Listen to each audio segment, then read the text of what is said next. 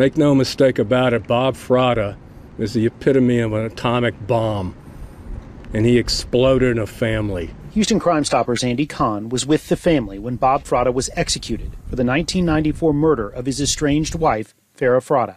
He was a coward in 1994, and 28 years plus later, he still was a coward. The couple was in the middle of a contentious divorce and custody battle over their 3 children. Bob Fratta's intensifying sexual appetites prompted the divorce. Bob Fratta was convicted of hiring Joseph Priestash and Howard Guidry to kill Farah Fratta. Farah Fratta's life was negotiated down to $1,000 and a car.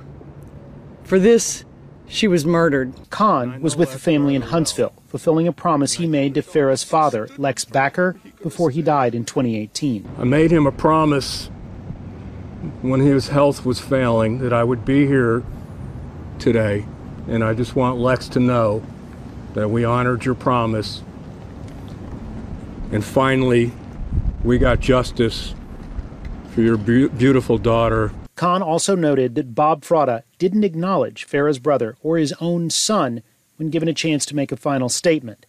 He stayed silent. And he still chose the coward's way out. He could have said, "I'm sorry,"